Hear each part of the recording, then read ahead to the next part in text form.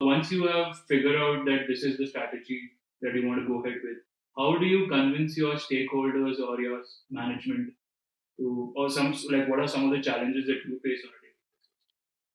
Right. So this it's a fairly standard way of convincing stakeholders um, with respect to gamification. I don't think it's that different for gamification, although it is different in some ways.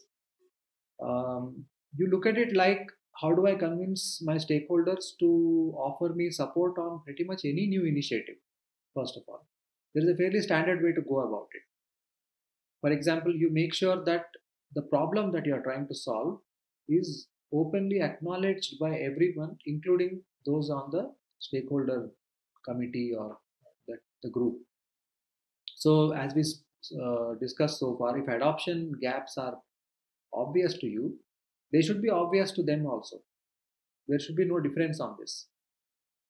Because once the problem has been acknowledged, people are now ready to explore solutions. Until then, if directly someone presents something as a solution, there is not enough appreciation for what is it being told to me for. Hmm. So first I need to know the problem. If I'm one of the stakeholders, I need to know the problem and I need to acknowledge that this is serious enough that I am willing to explore multiple approaches. First. Second, you obviously start listing out all the different solutions and you go one by one, including those that you have already tried and what kind of success they have given you so far, right? What's the quantum of success you have received from each of those techniques? And then, of course, you bring up gamification as one of the ways that you are yet to explore.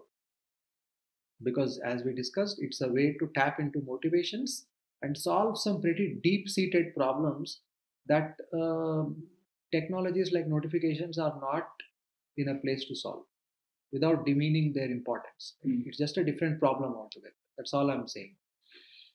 So, here you talk to your stakeholders about this point that we have tried several technologies and several approaches, but we do believe that the problem is deeper than what we thought initially. And it may have to do with the equation between human beings and a piece of technology, right? Right. And we might need to tap into the motivations of these end users, whether it is extrinsic or intrinsic, and that is the way we create hunger inside them to use this app. We cannot push them. We have tried and it goes only so far. So this is the way you slowly bring up the case for trying to motivate end users as opposed to notifying them. Right. And this sets the stage for you to then talk about how this technique has helped other companies. Right? We've already discussed some great examples. You can dig up gamification case studies. There are so many of them out there on the internet. Google Pay, Cred, Strava, the app for athletes and runners. It has done wonders with gamification. Then from the world of language learning comes Duolingo. Oh, right. Yeah, extraordinary success it has had through gamification. Yeah. So these are not trivial examples. These are really power-packed examples and entire case studies in their own right. Right? You bring this to the notice of the stakeholders and tell them that we are not shooting in the dark.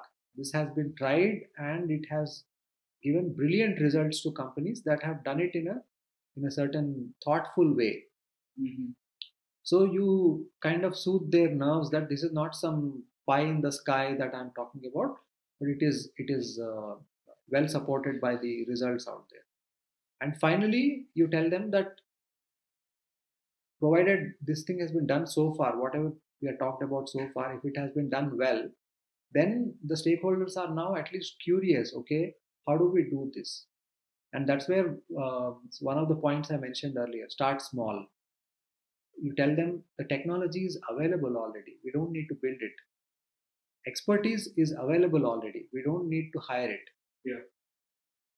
Let's find the right partner and let's begin discussing with the express intention of how do we start small and how do we build confidence and then go on to bigger and bolder experiments in gamification.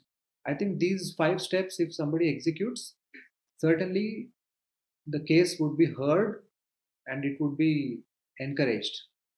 So I'm just curious. I mean, have you ever, in this 5 years, ever faced any backlash from the stakeholders' point of view in terms of like this is not the right step to go, or like anything that is very common among stakeholders? Yes, because some of the times I have seen a certain resistance Hmm. to some of the visual forms that we suggest. For example, we say use badges, and they might not be okay with that, Yeah. right? But the beauty of gamification is not badges, Hmm. not points, not leaderboards. The famous acronym PBL, points, Hmm. badges, and leaderboards. That's not gamification.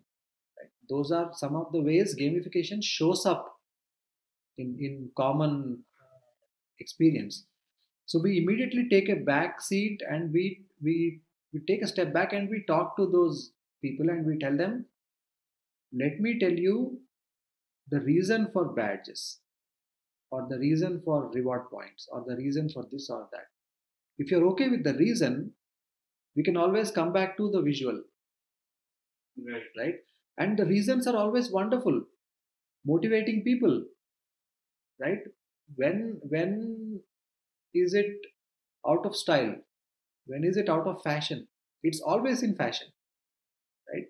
So it's I think it's the whole discussion has to be structured in such a way that even if they disagree with how certain things look like, they still find agreement on the core principles and move on from that point onwards. Right, right, right.